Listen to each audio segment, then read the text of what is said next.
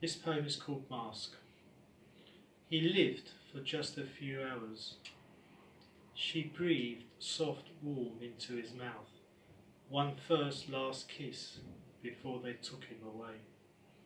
Before he came, her life was a sealed envelope.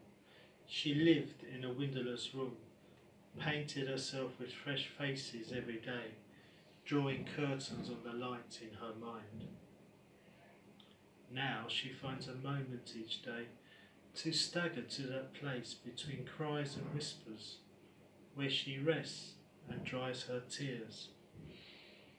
She has found her true body, endless as space, and carries his empty body with her through the avenues and alleyways of her waking hours. Thank you.